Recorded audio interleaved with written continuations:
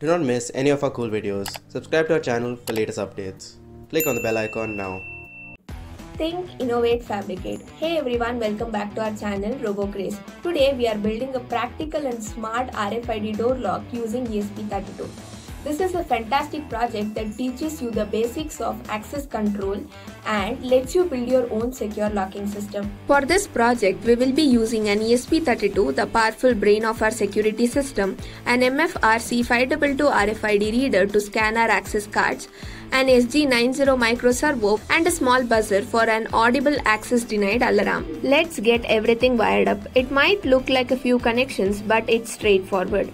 First, the RFID reader to the ESP32. SDA connects to GPIO 21, SCK to GPIO 18, MOSI to GPIO 23, MISO to GPIO 19, reset goes to GPIO 22, and of course VCC to 3v3 and ground to ground.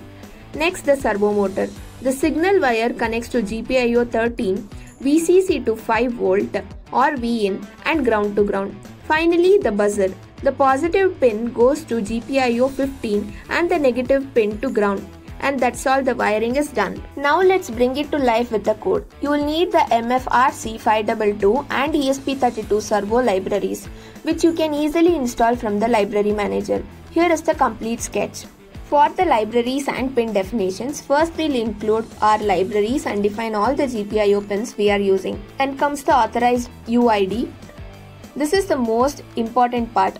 This array holds the unique ID of the card that's allowed to open the lock. We'll show you how to find your card's ID in a moment.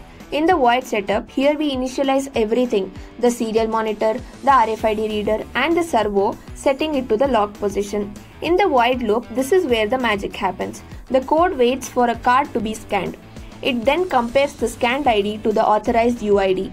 If they match, it prints access granted and turns the servo to unlock. After 5 seconds, it automatically relocks. If they don't match, it prints access denied and sounds a buzzer for 3 seconds. Alright, let's see it in action. Before you can use it, you need to find your card's UID. Just upload the code and open the serial monitor. When you scan your card, the UID will be printed right here.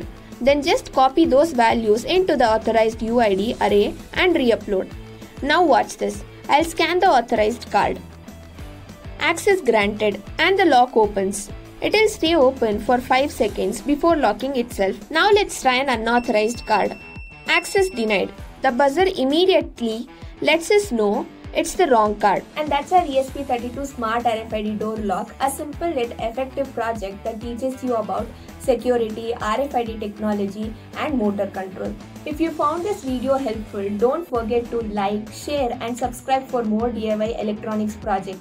Thanks for watching. See you in the next build.